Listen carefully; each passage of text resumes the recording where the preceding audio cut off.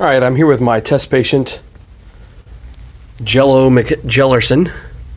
Going to be testing out the Cadwell 32-channel EEG amplifier and associated equipment that goes with it.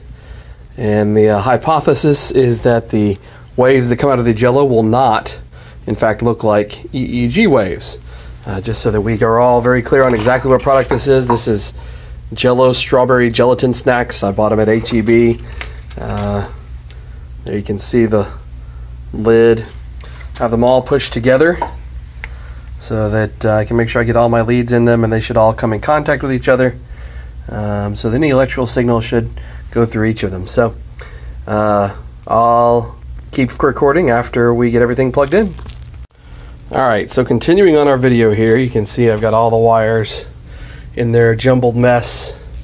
But if you look closely into the Jello, you will see that there are no two leads touching each other inside the Jello.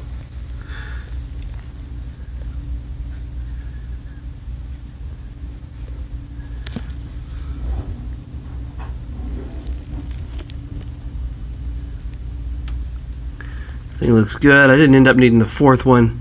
You can also see that all the gelatin is well connected to each other, so any electrical activity can be transferred there.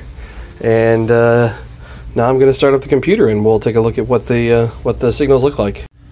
Okay, continuing on our test, you can see what my impedance checks look like. They all come in at under 5,000 ohms, which is outstanding. Actually, most of them are less than 2,000 ohms, which is better than we can get on a human brain.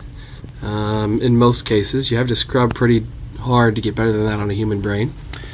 So if we go down here to cancel, or to OK rather,